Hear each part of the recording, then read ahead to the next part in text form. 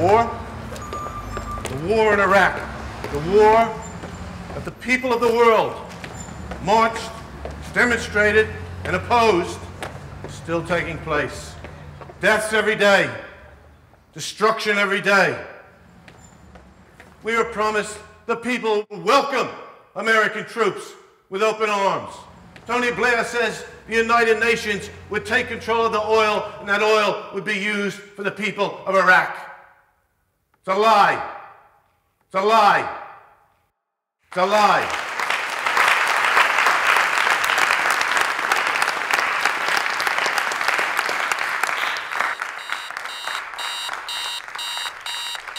The war goes on. A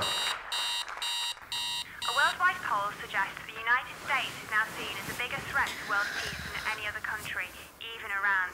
The annual survey shows a continued decline in support for the US since 1999. So is that your lot? Yeah.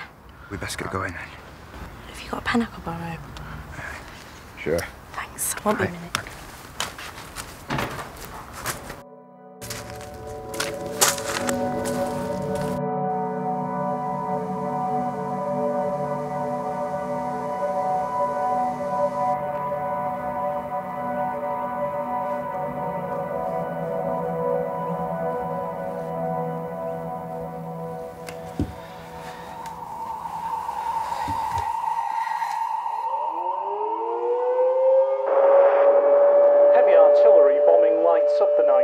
Across the Middle East as yet another war begins in this region.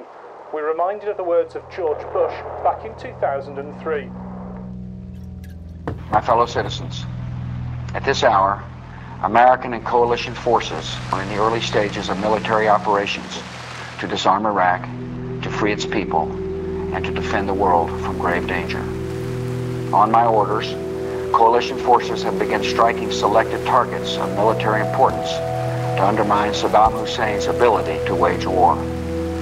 These are opening stages of what will be a broad and concerted campaign. I want Americans and all the world to know that coalition forces will make every effort to spare innocent civilians from harm. We come to Iran with respect for its citizens, for their great civilization, and for the religious faiths they practice. We have no ambition in Iraq.